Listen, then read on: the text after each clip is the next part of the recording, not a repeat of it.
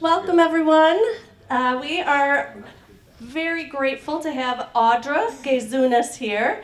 She is the owner of Brewed for Her Ledger LLC, which is a management consultancy firm that's focused on providing guidance in the craft alcohol community.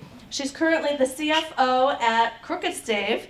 She's been there for 2000 and for a few years. Sorry about that. Prior to owning her own company, she served as Dogfish Head's controller from 2009 to 2010, and then also Mother Earth Brewing's CFO for 2011 to 2014. She has been working exclusively in the craft beer industry for 14 plus years and joined the Brewers Association Finance Committee in January 2020. She is a graduate from Ken & Flagler 1 MBA program at the University of North Carolina at Chapel Hill. Perfect. And Audra possesses 20 plus years experience in senior leadership roles in craft brewing, manufacturing, services, not-for-profits, and startups. She's earned her undergraduate degree in accounting and business management, a double major, from Loras College in Dubuque, Iowa in 1997. So, welcome, Audra. Thank you, Dawn. I appreciate it. It's so good to be back, everybody. This is my third year in a row teaching New York State, and every year a different type of accounting, financial topic that seems to be the most relevant. I was talking to Bart, our keynote tomorrow, Bart Watson, and I was at the Wyoming Brewers Conference and asked him, what are you seeing within the industry that we're lagging behind as brewers? What are some of the most significant issues that we're seeing? And he said, you know what, brewers still don't really understand how to cost out their beer or how much their beer truly costs. When I started Dogfish Head in 2008, I purposely took a beercation up to the Pacific Northwest within the first month of my working at Dogfish, rented a car, had no agenda, drove around the circle from Seattle all the way up Oregon, all the way up to BC, and back, and visited every single brewery and brew club I could to really truly gain an understanding of how a developed market costs out their beer, really understanding how they run operations, because we're a little bit lagging behind on the East Coast at that point in time, and what kind of financial leadership provide. And lo and behold, about 9 out of 10 breweries out there couldn't tell me how much one pint of beer costs either, how much one keg costs. They knew they had cash in the bank, they were surviving, they could pay for their bills, but when it came to, here's how much this pint is, nobody could have an answer, like 9 out of 10 times. It was remarkable to me. Flash forward, now from 2008 to today, we still have this as an issue, regardless of the fact that we have inventory management software. We have, before, when I traveled around, we didn't have even oat beer back then. And then Ecos came to market later, followed by Beer 30, and now LAFs. None of these applications had existed, so it made sense that we didn't have an idea of how much our beer cost back then, but we're still seeing that as an issue today. So I wanted to put together this talk to really show you and walk you through my methodology and how I cost out beer in the absence of accounting systems and inventory management systems, but also something that you work alongside your inventory management system that you do have to make sure, it's a check and balance, to make sure things are rolling up correctly. But the other thing is that we've always had such a focus on the past and our past performance, our past financials. How did we do over this last month? What does our balance sheet look like now as a result of all our activities leading up to now? But nobody's really focusing on the future. Projections, if you try to use QuickBooks for your projections, good luck. Your cash flow projections, forecast, looks weird and wonky because it's not made for our industry and not made with how our cash flow cycle works. So I decided, we need to have something that we can work alongside our inventory management systems in order to give us a better line of sight, not just to how much our beer costs, but are we pricing things correctly? This theme of this entire conference is sustainability, and I wanted to show you, and this is what I'm going to take you through, is a lot of math in today's session, of how I've developed pretty complex financial models. They'll all be up here in these slides, and the deck will be available for everybody's use after the presentation as well. My contact information is also on the slide, so reach out to me afterwards. But, so taking a step back, the first thing I want to do is I want to go through a little bit of agenda of what we're going to go through today. We're going to go through the differences between financial and managerial, which is also known as cost accounting. Two completely different areas of accounting. Oftentimes they get blended together, and it can be confusing if you're a non-financial person. So, and then I'll go in a little bit deeper on the managerial cost accounting side and the 4 types of costs that a brewery will encounter. We'll look at cost components per product, and then we're going to look at a closer deep dive into overhead. There's a lot on these slides that you can just read after the fact. I want to make sure that you have it there as a future reference point. So we'll go through some of these, skim through them. Then we get to the math part, my favorite part. I'm going to take you through a managerial accounting approach in how to develop and calculate overhead per gallon per barrel produced, and then how that slots into your bill of materials. Because ultimately we want to be able to create a cost roll-up of direct materials per barrel produced, direct labor per barrel produced, and overhead per barrel produced. That total all-in cost is going to show us what our operating model is. Then we look at how much revenue per barrel we're making. Are we making any profit? Are we making any margins? So, and then I'll show you an innovative way to look at in costing as to, well, maybe we're kegging this beer right now, or we're self-serving over the tap room. Should we can it? Does it make financial sense for us to put it in cans now? Because it's wildly successful. A very pragmatic model, and they'll take you through whether it makes sense or not. Then I'm going to step back and fly in some financial accounting in there as well. So there'll be a hybrid approach of both managerial cost accounting topics flown into your financial accounting, financial statements, your income statement, and cash flow, for the purpose of you being able to project forward 12, 24, 36 months. Are the beers that we're selling in the current mix that we're selling them by package type, does it make financial sense for me, align with my goals over what I want to accomplish with the brewery in the next 1 to 3 years? How much cash will I have in the bank at the end of 36 months if I'm completely just working as is, no additional changes to my economic model whatsoever? Am I going to run out of cash? Am I good? Does it make sense for me to purchase this piece of equipment in 8 months, or do I wait until month 18? That's what this talk is. It is about looking from a future perspective, projections, and showing you how you can affect those numbers yourself. So super pragmatic, but also very mathematical heavy. So starting out with some differences, main differences between managerial and financial accounting. Financial accounting, those statements, your balance sheet, your cash flow, your statement of cash flows, those are typically created for both internal but external parties as well, who make those financial decisions for you. Your bankers, your regulatory agencies, your investors. Versus managerial accounting, that type of information is used for managers who are planning for and controlling breweries' day-to-day operations. You're the ones that are making those decisions. You're on the floor every day. You make quick decisions. Managerial accounting approach is what you should be looking at. Financial accounting, as I mentioned, takes largely a historical perspective. Managerial looks into the future. Are we moving in the right direction? What sort of changes do we have to make to our recipes? How about our labor structure, and so on? Financial emphasizes verifiability, precision. The primary focus is on the entire brewery as a whole, and it must follow generally accepted accounting principles. We have setups, how things are laid out, how things are reported.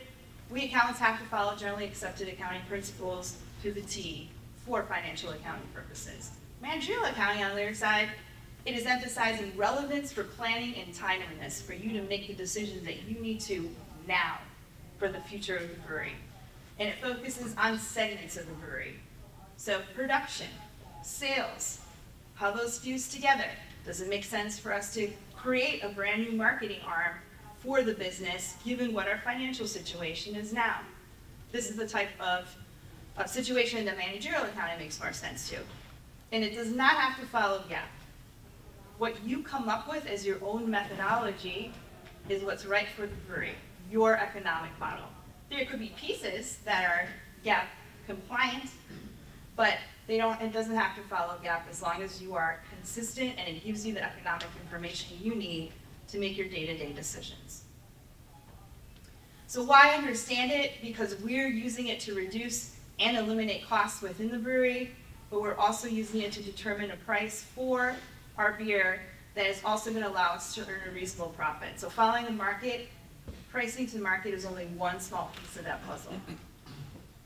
So the first step that I like to do is knowing and categorizing all the costs that a brewery encounters. When you're looking at your income statement, you have all of your line items there, and there are 4 types of costs that a brewery encounters: direct costs, indirect costs, fixed costs, and variable costs. Those are the 4 categories.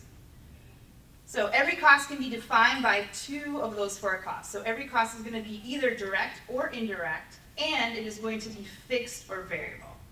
So direct, it can be directly traced to the product, to the batch. You have your bill of materials for your IPA, for your Kolsch. There's your recipe. Your labor, how many hours did it take you to brew this beer, to cellar this beer, to package this beer? That's direct labor.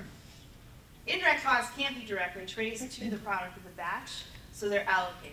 So water conditioning, any sort of supplies that you're using within the brew house, cleaning supplies.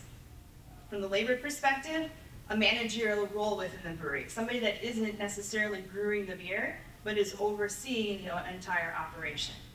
That's indirect. And then there's fixed or variable. So fixed doesn't vary with the level of production, something like a lease on the building, your insurance, whether you're producing 0 barrels or 2,000 barrels, that number stays the same. And the variable does change with the level of production. So that is going to be your supplies, your maintenance costs, repairs. Higher the production, the higher that number, and vice versa. So what I like to do as a first step is I take my income statement out and I look at every single cost that I have on my income statement, and I'm going to label it as direct or indirect and fixed or variable. So DIFV, look at it from each line perspective and know that there are some that are hybrid costs as well. So you'll have like a line cost, utilities for example. You're going to incur a certain cost regardless of the level of usage, and then there will be a level of usage as well. So there can be 2 components, and there's some exceptions to that rule. But in general, what I'm trying to do here is get you in the mind frame of what should be categorized as overhead. What's overhead? What is my fixed overhead? So regardless of the level of production, what are these indirect costs that I'm incurring within the brewery that I need to make sure I'm covering every single month with my level of sales and how I'm selling the beer? That is where I want to get you to. So the cost components per product, direct materials, direct labor, and overhead. Here's a nice little definition of overhead. I'm not going to read it for you. I'll read it off the slides and later on. But in short, it's something that you have to pay on an ongoing basis regardless of whether you're doing a high or low volume of business. It can't directly be traced to the product, but it is a cost that you have to incur to keep your lights on, to keep your operation going. So the overhead expenses themselves can be fixed or variable. Fixed overhead, for example, will be same month to month, such as rent. Variable overhead expenses will increase or decrease depending on the business's level of activity, shipping, mailing, logistics, all of like the shrink wrap that you put around all the cases of beer before you ship it out to your wholesaler. But then overhead expenses can also be semi-variable, as I mentioned. So a lot of those utility costs, you're going to have semi-variable with a component existing as a base and the remainder being on usage. My guidance for this is how material is that to your overall model? Like if you're going to be looking at a difference of $20 when your all overhead costs as a pool are like 58 to 100,000, just stick to one or the other. You don't have to get super nitty gritty with it, but be consistent. So then, how do we calculate overhead? And so what I typically like to do is I'm going to, now that I know what my bucket of costs are, I know my fixed versus variable, I know my indirect versus direct. Now I'm going to pick out all those items that are overhead. They cannot be directly traced to that particular batch of beer. And I typically start this, if a brewery's never done this before, by looking over the previous 12 months. So a year's worth of activity. So I found some of these cost buckets to be like rent, common area maintenance, taxes, insurance, liability insurance, utilities, repair, supplies. Indirect payroll, for example, an inventory analyst. They're on the floor. They're the ones that are looking at variances. They're helping out the accounting team, but they're also helping out our logistics team. But I can't trace them back to any sort of batch of beer. They're part of overhead too. So a lot of indirect payroll also is included in here. And depreciation within our equipment. I sum up those overhead costs that the brewery has incurred over the last year, and then I choose what my activity driver is. It can be barrels produced. I like to go all the way down to gallons produced, because I have to pay my excise tax to my state agency based on gallons that I've sold, removed for consumption or sale, correct? It's not on the barrel level. So I'm breaking it down to the lowest common denominator.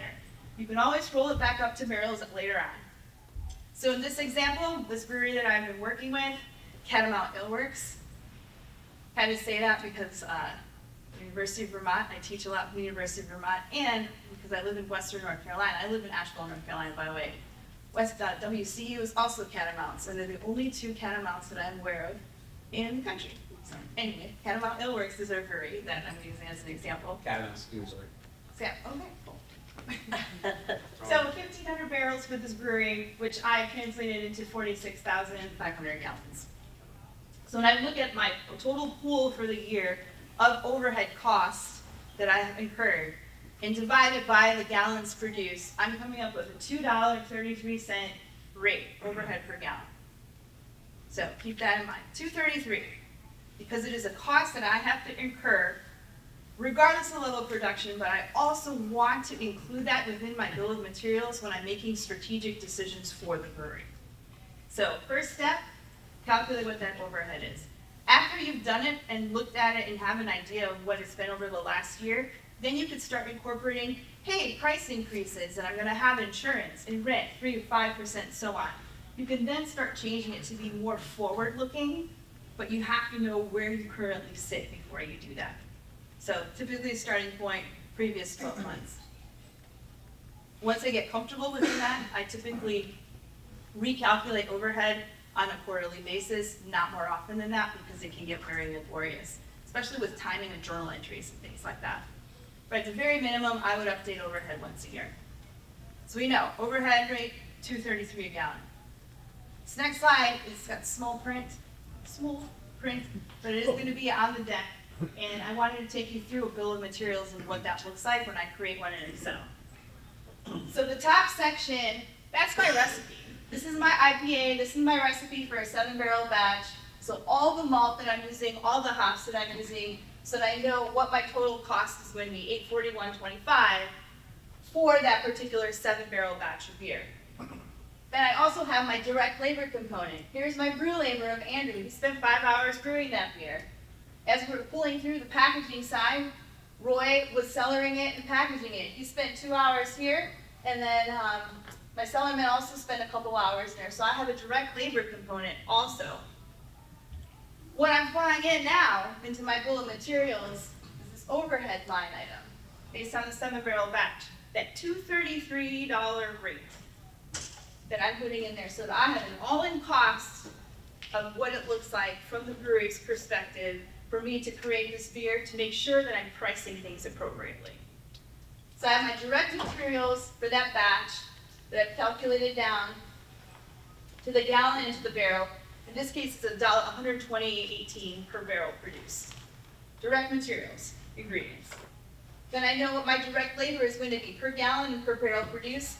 And there's that overhead, $233, that I scale up to that 7-barrel batch. So that per barrel is the sum of these 3 components that is telling me, based on the current cost structure of my brewery, this is my total cost to produce this beer. Then I can compare my revenue per barrel to see how close I am and hoping that I'm making money on it, but also meeting at least the minimum gross profit, net income, both combination actually, but net income, and then making a profit. That is the quick and dirty side of it, but this is a managerial accounting approach. So this is entirely managerial accounting. I'm like creating basically a P&L based on my direct materials, my direct labor, and overhead to see which recipes are making more beer, which are making less beer, and am I pricing things appropriately when I include overhead in that calculation. It's one of the biggest mistakes we make as an industry. We're creating our bill of materials, we're looking at our ecos, we're looking at our inventory management systems, got the direct costs in there, got the recipe in there, could even pull in the direct labor, because we're pulling it out of payroll, we could have in the cost of goods line item all of our production labor there. But all that overhead is showing up in SG&A and the income statement kind of forgotten about. And so this forces us back into a mentality of, based on my current operating structure, have I priced my beer appropriately, taking everything into account? You can't just depend on your inventory management software as a standalone. It's not enough. We need to have a greater understanding of where our overhead is, how we incur it, and how much of an effect it has on cash flow, because it has a lot. And I've seen breweries starting to really struggle as a result of not understanding what their fixed overhead is.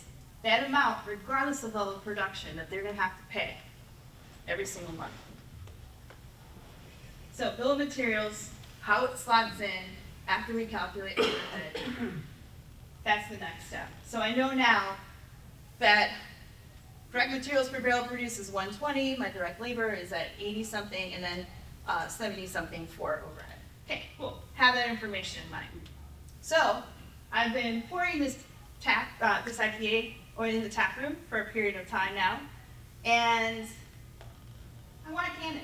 Does it make sense for me to can it? How should I take a look at this from this perspective, knowing now my overhead rate's $2.33 a gallon, my direct labor and my direct materials are at those rates. I've created this little table. And for me, when I create tools for my brewery partners, input cells are blue. So you can change that to be whatever you need to. Those are the areas that you make the inputs. I create all the formulas that are behind the scenes that do all the other fancy math stuff. So I want to see if I want to can this beer, if it makes sense for me to can this beer. What I typically start out with is what my target 4-pack, I'm going to assume target 4-pack 16-ounce cans, to the consumer is going to be. What I want the consumer to pay. And I've also included a layer of wholesale sales in here. Sometimes if you're just selling directly through the tap room, and in many states, you can bypass this wholesale piece, and you recognize that margin yourself as the brewery. But I wanted to layer in as much complexity from the very beginning, so that we have a full understanding of how the cost gets stripped back from step to step. So $15.99. So I roll that up to what a case price of that would be. I take away what my normal retail margin is. So that's a blue cell. Typically 25%, very common. You can change it to 20, you can change it to 30, whatever you want it to be. And then what my target wholesale price is going to be as a result of that. Then I take out my wholesale margin. So that is also very standard, 30%. So that backs in then, all right, target laden cost, it's FOB with New York excise tax and freight included. I've got New York State excise tax per case in here, and then the freight is the only kind of unknown that you have to calculate on your own. Figure out what your freight cost is going to be from point A to point B into a case equivalent type of basis. That's the only kind of behind the scenes type of work that you'd have to do. And does vary very much from different parts of the country that I've found. But you want to put the freight in there as well. And then this is the fun one too. What's your minimum gross profit margin that you want to make as a brewery, as a supplier? Put it in there, anything you want, see what happens. And in this case, my brewery needs to make at least 35% gross margin. Gross margin being revenue less cost of goods. That's my gross margin. So when I'm switching back over to the income statement, that financial accounting mentality, I am looking at revenue less COGS. Okay, that's my gross margin. So a minimum of the gross margin needs to make, the brewery needs to make, because this percent is supposed to technically support your overhead. So for you to break even, let's say my overhead rate is 35% of all total sales, that's my number to hit to break even. But you can put in any number that you want in there. So let's start with 35%. From that, I have my target cost of goods per case. That includes federal, state excise, packaging, labor, everything. Then I take out the excise taxes, the labor and overhead per case cost, and packaging per case cost. This, the labor piece you get out of your payroll reports. And then the packaging, I like to input everything, because this changes, our inputs on the canning side change as we work from different canning suppliers. So I kept those blue. And then finally, my expected yield is going to be for that particular style of beer. I recognize 85% is aggressive for an IPA. A lot of us incur greater losses than 15% on those, but let's stay hopeful here. 85% is my yield. So when I work that all the way back into, but my answer is, that's my target ingredient cost per barrel brewed. That's my guidance point that I have. So for me to charge $15.99 to a consumer for this 4-pack of beer, I need to keep my ingredient cost to $78.38 per barrel brewed. Remember what it was in the last slide? $120.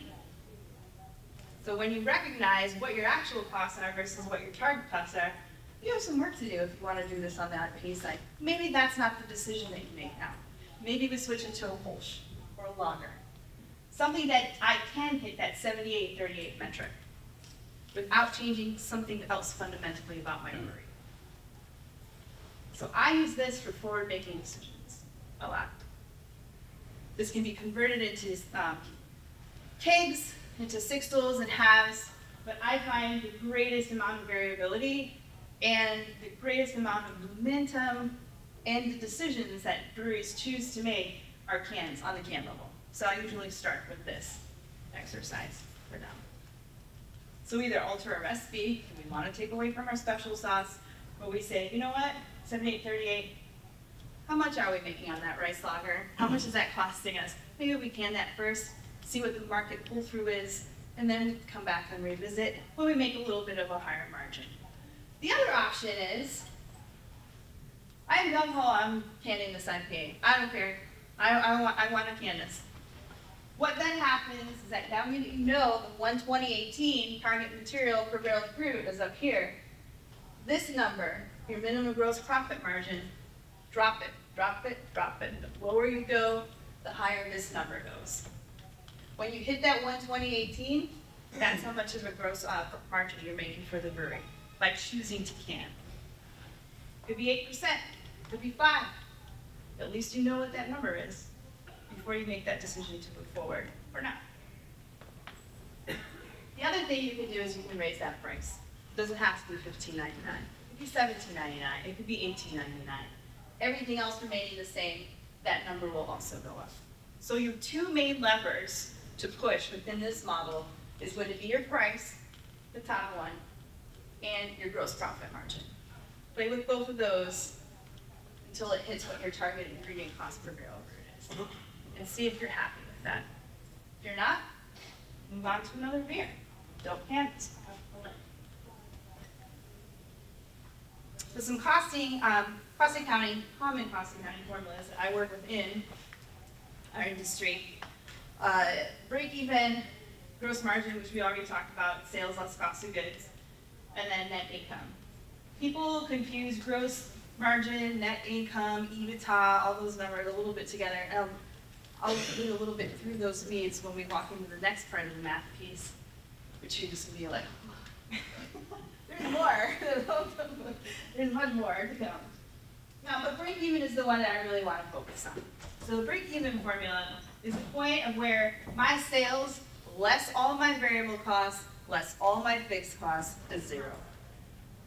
That's it. That's my break even. So you can rearrange that algebraically,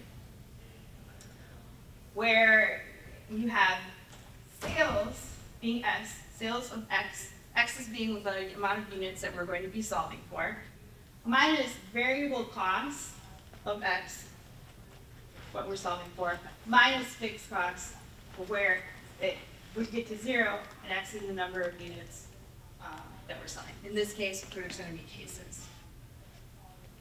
And this gave you a little methodology behind it that you can read later on. So we have a brewery. We're selling the cases of beer for $36. Our rent at 1,000, utilities $2.15. The cost for the case and the barley in the house is $3, packaging is $2, excise tax is 50 cents, and labor is $2. First thing I do is I separate out what my fixed costs are apart from my variable costs. So my 2 fixed costs are going to be my rent and utilities. Those do not change with the level of production. I still have to pay the same amount regardless. Versus my direct material, my barley hops, packaging, excise tax, and labor. Those do vary with the level of production. So those are my variable costs. So I then create this formula with my sales price, 36 of X, minus the sum of my variable cost per case, which is $7.50, barley hops, packaging, excise tax, and labor, minus the $12.50, the 2 fixed costs that we have, that's 0. So then we combine those together, we move the $12.50 over here, doing some fun junior high algebra. I love algebra, by the way. It's fun. And then you divide $12.50 by the $28.50 to solve for X. And our break even for this particular brewery model is 43.86 or 44 cases. That's what we need to sell in order to break even based on our current operating structure. Very, very simple example, but the methodology should be the same, and how you think through your cost structure should be the same regardless of the size and the complexity of the brewery. Look at your fixed costs, look at your variable costs, know what your sales price is for that particular item, solve for X, and that'll tell you what your break-even point is going to be. That's a break-even point, but when I work with breweries, I like to come up with a break-even range. The break-even range, if I'm looking at what my 5 top selling styles of beer are, if I sold 100% rice lager and nothing else, one of my lowest costs to produce a beer, what is my break-even point then? On the other hand, what if I sell 100% of all this triple hop hazy that I've produced? My most expensive beer that I have. So you're gonna have a different break-even point there. So break-even range is going to be in between those, and then your job as brewery owners is to come up with what that right mix is in between for me to hit my particular financial goal. So break-even point is not a drop-dead thing for a brewery. We come up with what a range is, and then we have the power and control to determine what that mix is by style to get us to where we need to be financially. So, hybrid. Working in some of this managerial cost accounting concept and work into a financial accounting model. The first thing I do is I look at what my goal is going to be over the upcoming 12 months. Remember, we're producing 1,500 barrels this year. I'm going to say 1,850 for the upcoming year. For 2023, I want to produce 1,850. I also work in a season. You don't see the seasonality factor in here because I have it in a different part of the spreadsheet. But in other words, that's why these numbers are different here for the production barrels. I have a seasonality factor that I fly in. I look at my previous 12 months of activity, and if I've been open for 2-3 years, I'm averaging what percent of sales in that month account for the total. So if I have 100% sales, it's usually like 5.3% of it was in January, 4.6% was in February. Every brewery has its own seasonality curve. So I work that in there as well and include that for my production goals. In Asheville, things slow down a lot for us in January and February. It's a very slow season for us. We're finally emerging out of it now. But my breweries in Florida, they're booming. They just went through Gasparilla, they just went through Tampa Bay Beer Week. Their dead months are July and August. Nobody's buying beer in July and August because everybody wants to get out of Florida. So I have to accommodate that within their respective model. The point being, seasonality is recurring unique to each area within our country. But having that there is important because we want to have a line of sight as to what our cash flow is going to look like during those lowest lows that we're incurring. what are we going to have as the lowest low for the upcoming 12 months to make sure we don't overspend that amount of cash, or we have access to a line of credit to be able to survive that dip. So, first step, how much do I want to produce in 2023 in barrels? Apply the seasonality curve, and then I also apply production loss in this column.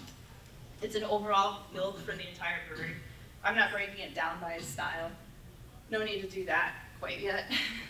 So I can get the yield information from my inventory management software. Ecos, they'll tell me what my yields are for the brewery for a particular time period. So I know what my loss percentage is overall in my current operating model. So the 1850 barrels that I'm planning to produce, I can sell up to 1607. The rest I'm using within the production process. That's my first step. So these numbers, available to sell by month. These will now fly into the meat and potatoes of this model that hopefully may be overwhelming. It is like drinking from a fire hose. I've created this from scratch. I did this for Creature Comforts. My very first contract, back when I started out on my own, when I left Mother Earth, I worked with them for 5 months as their interim CFO, CEO until they got started and launched. So for 5 months, we've built a lot of these types of financial predictability models. I've gone through about 7 iterations since then. And so what I'm presenting you today is pretty much the newest version of it. I have that, so the second row, that month 1, I don't have a little clicker, but right here. Those are those numbers that were flying in, available for sale per month. That is now comprising the total barrels row up above. From that point, so that's how many barrels I have available for sale. The first thing I want to do is I want to look at and say, okay, of the barrels that I'm going to produce, how much of this liquid am I going to allocate by package type? So I have bottles, draft, cans, and sixtels.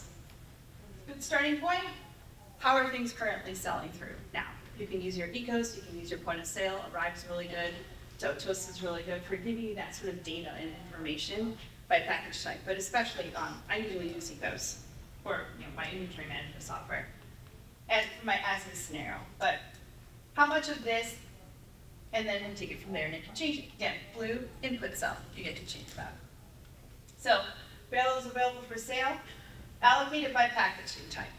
Package type, what it sells. What happens from here is it flies into each one of these packaging types.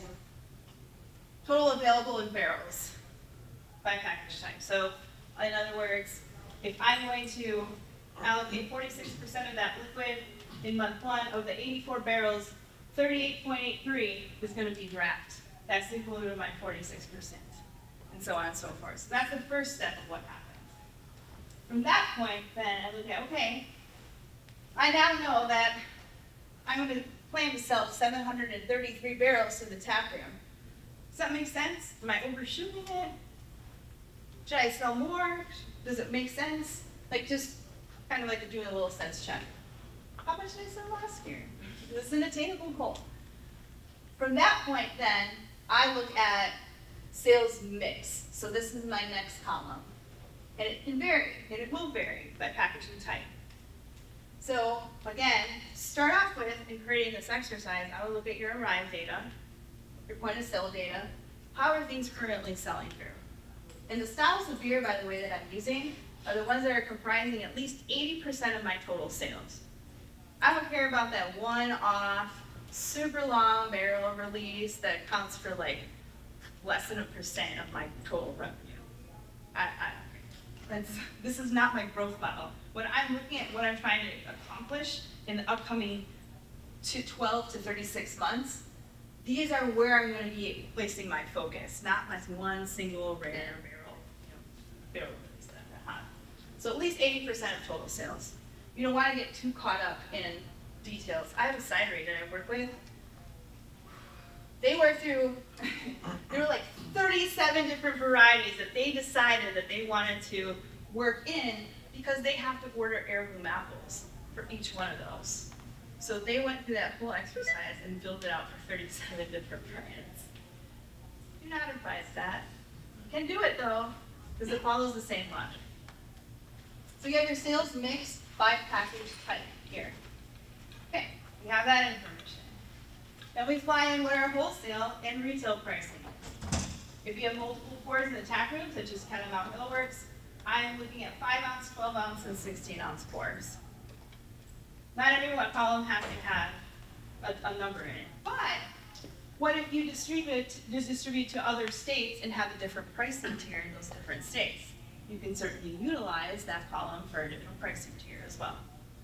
But in this case, wholesale price, retail price, cans, sixtels, bottles. I'm going to input all those numbers myself. The cost column comes from my inventory management system. That's already all done. So I'm just pulling that in there. It's going to be updated once a year, you're good to go.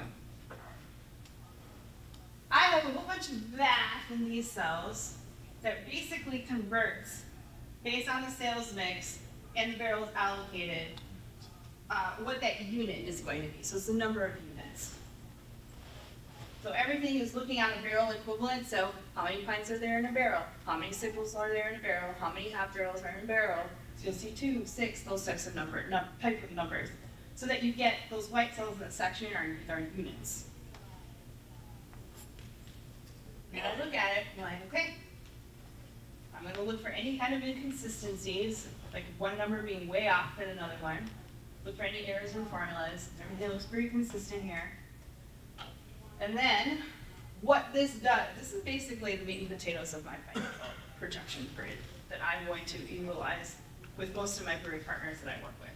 I set up and build something that looks very much like this, so that they can play with what-if scenarios any which way they would like, using those blue input cells.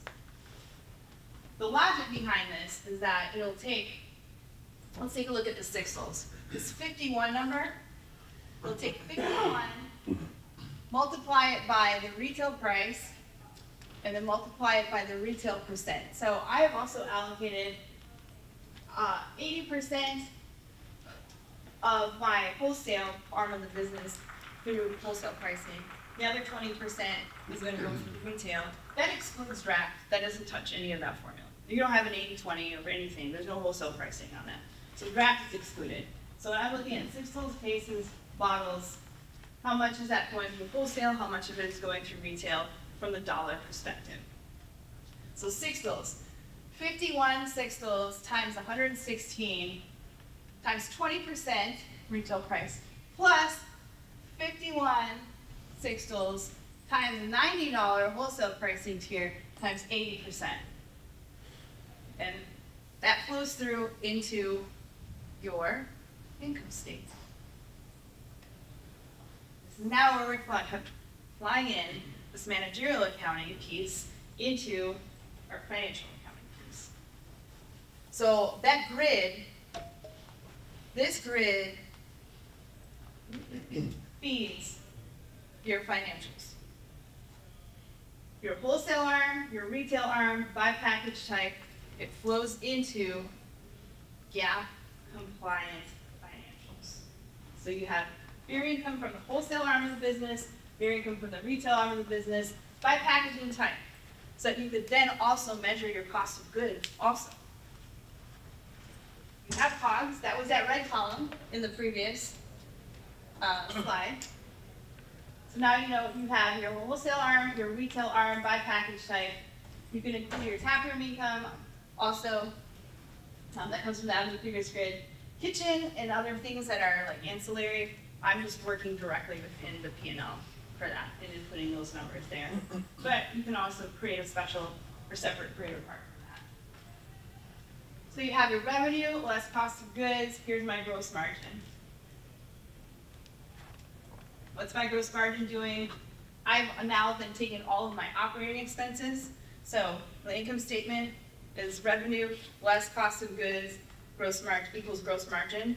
And then everything below gross margin is sales, general, administrative expenses. For this exercise and for this purpose of predictability, I am totaling them all together because I want to know what my operating model looks like within my brewery as a whole to see how sustainable it is. So my operating expenses are in this line. Incremental personnel payroll taxes if I want to add people in the upcoming year, if I want to give people raises.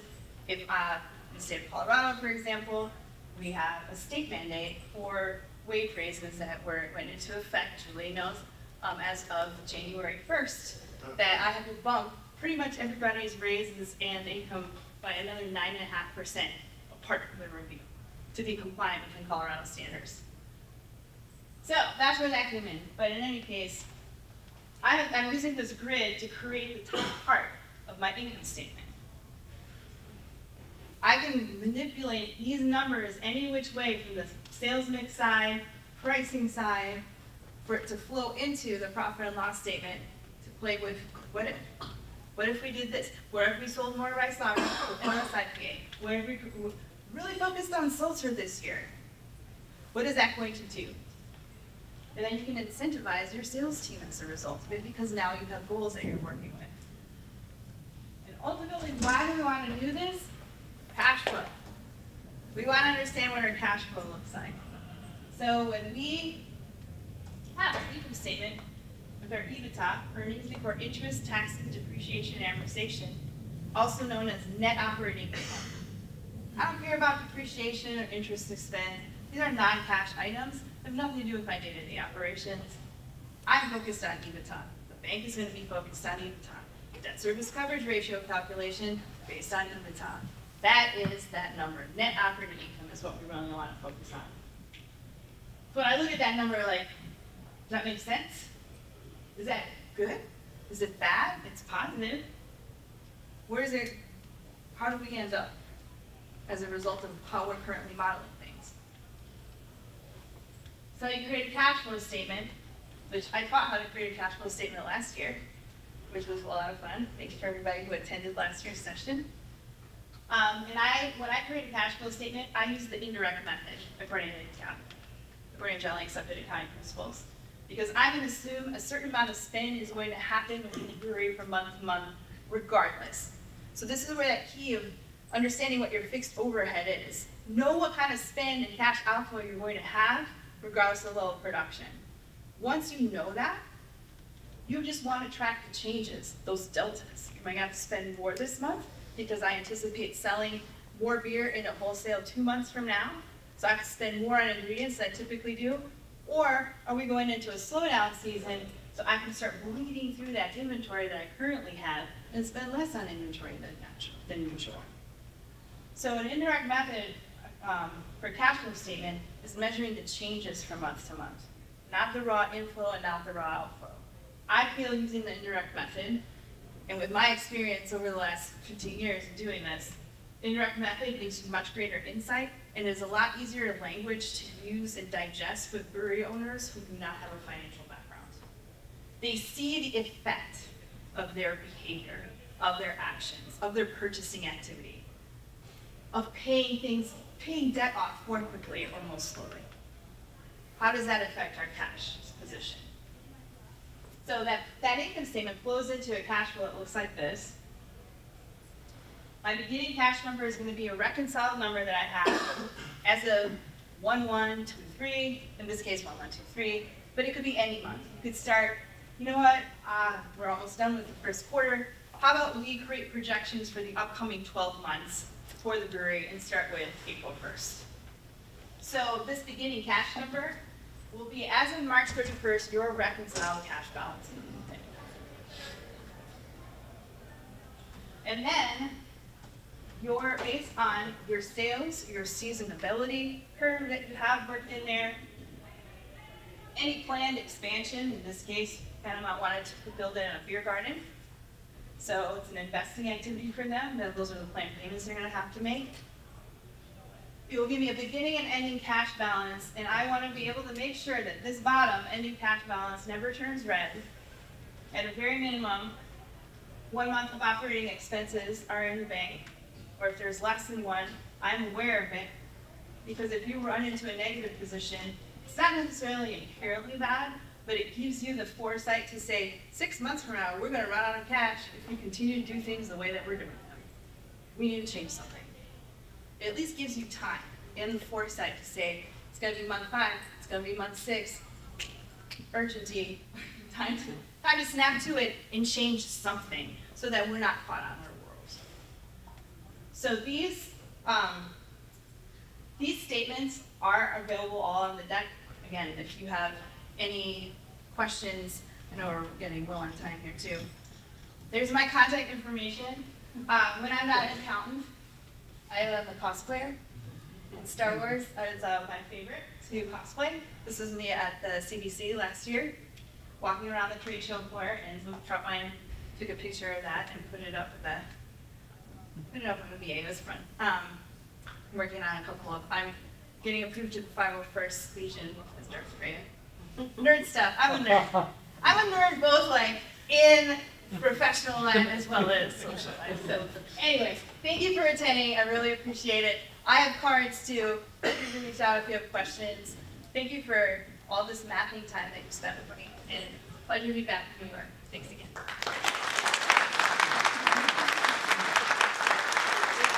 We do have about 5 minutes. If I have a if question. anybody has any questions, we have about 5 minutes. Sure. I just wanted to ask, you were making a lot of reference to inventory software. I just want to throw out there that there are a lot of breweries that don't even have the tackle that's software to have that kind of data necessarily.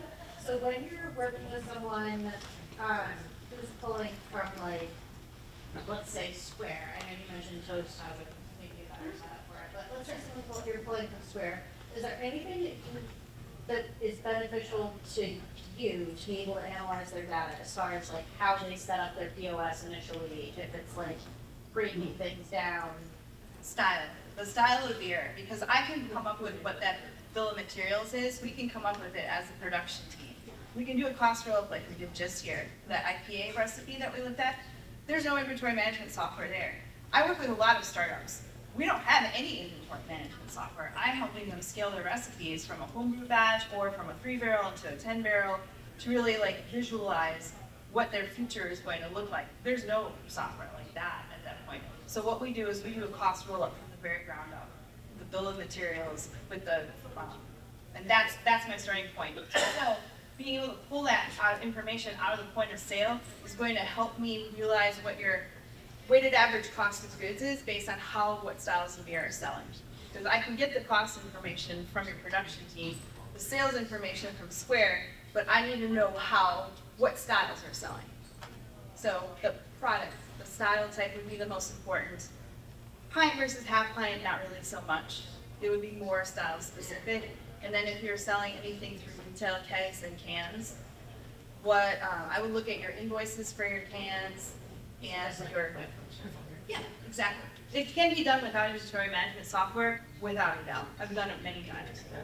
Is there a certain way though that's much just structure that from the beginning that makes it easier for you? By every modifier, yeah, so if you do have pours, I just like them by product style. It doesn't have to be the name of the beer. I would rather be focused on the style because that goes back to the recipe.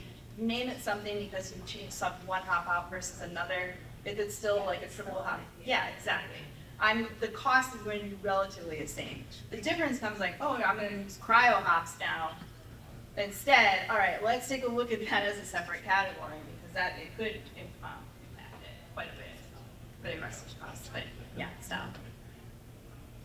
Yes. Yeah, so when you were computing the overhead to be calculated into the cost of the beer, that was just the overhead for the production facility. In other words, you got a tap room or other areas. I do general, but I can do production and general. So overhead can be general as an overall operation because a lot of times, especially smaller breweries, the tap room is an essential piece of their operating model.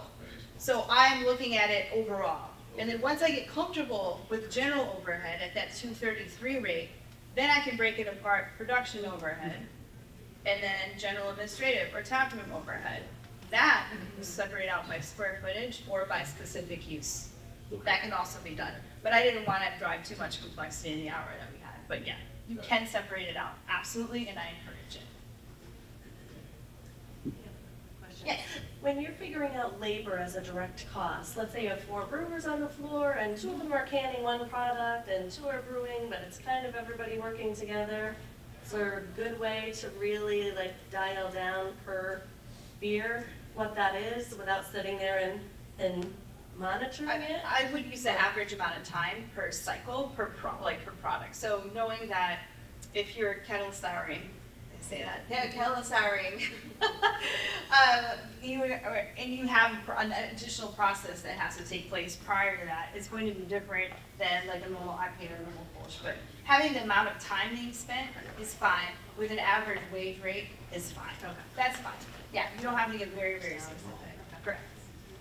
Yeah. Awesome. Yes.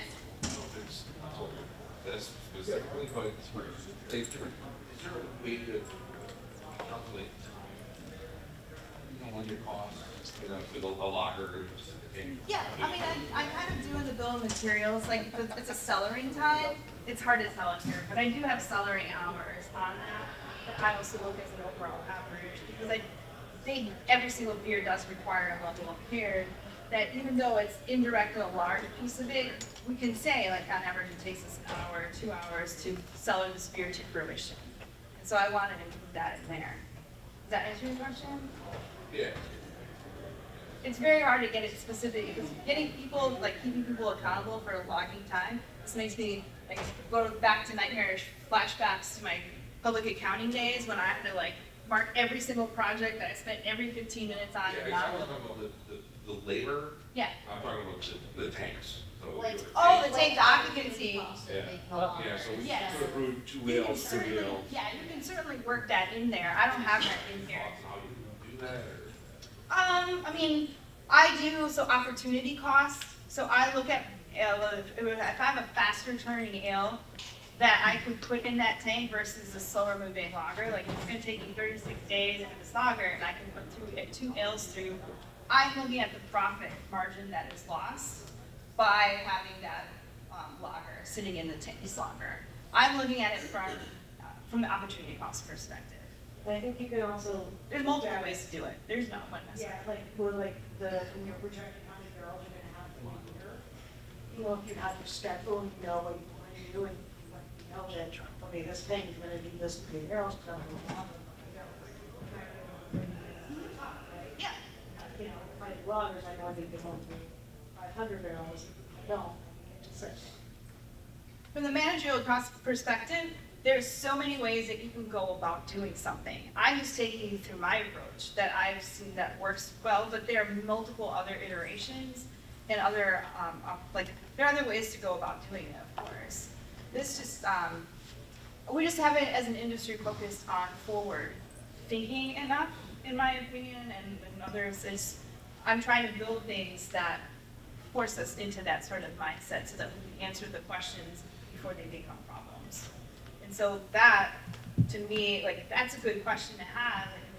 Use your Gantt chart, your production cycle. But me being an accountant, naturally, I'm going to look at opportunity costs and look at, well, if I would have filled this with an IPA instead, and I knew I was going to be turning, how much profit have I lost by choosing my passion project over this lager or whatever it may be. And then as you present it from the monetary side of things, then you can still choose to do it. It's just to know how much potential top line revenue you could have lost by like producing one beer versus another. Max out.